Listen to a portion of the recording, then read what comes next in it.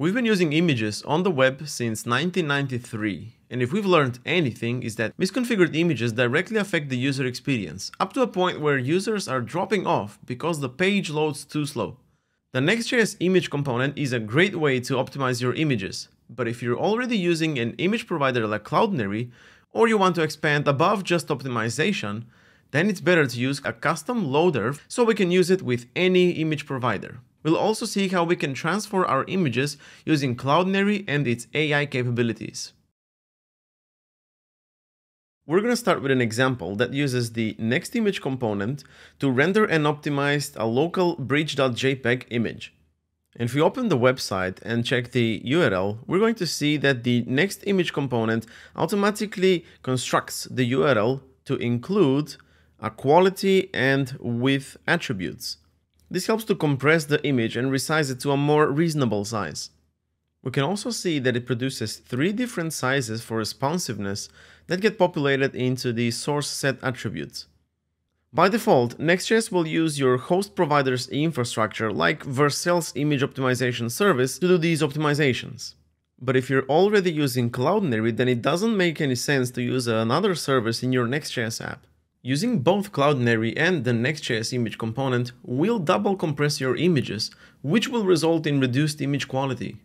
Also, the Next.js image component only does optimization, and by not delivering straight from Cloudinary, you miss out on the CDN level magic that automatically delivers the images in the most efficient formats like WebP and AVIF, depending on the browser and device.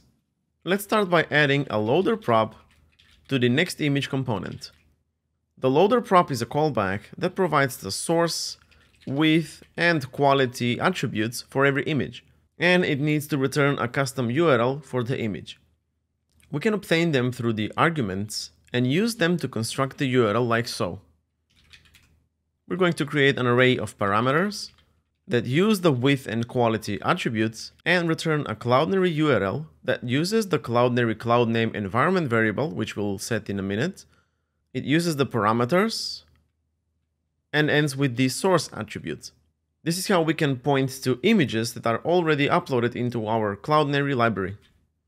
Setting up the next public Cloudinary cloud name variable is easy. All you need to do is just add it to the .env file or add it into your CI/CD setup, whether that's Vercel or GitHub Actions, etc. If you don't know your Cloudinary cloud name, you can check it out by visiting the dashboard and copying the cloud name value. Now, since we're pointing to Cloudinary, we need to change the source attribute. Instead of pointing to the local image, we can point to the image that we have in Cloudinary, and that would be bridge.jpg in my case. If I reload the page, we'll see that the same image renders, but the URL points to Cloudinary.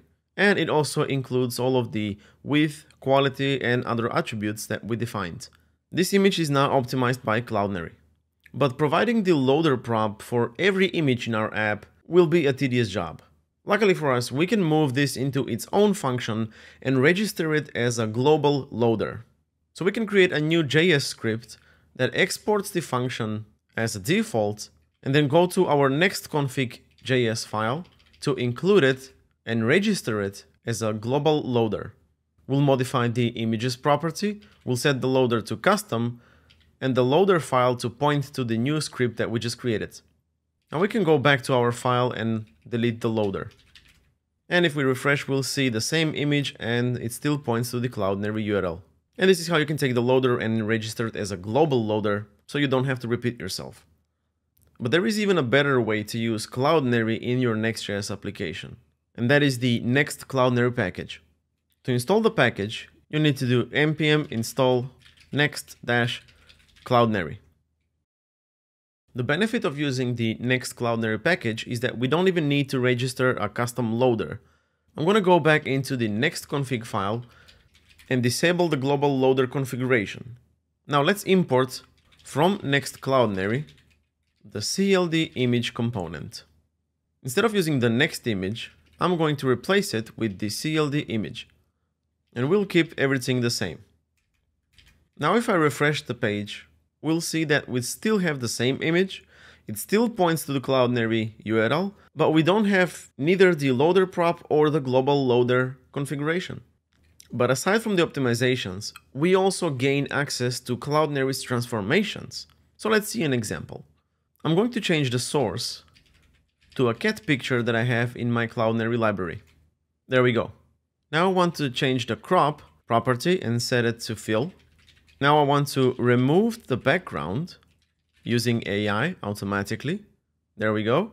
Now I want to apply a tint to the image with the value of 70 using the blue and purple colors. There we go.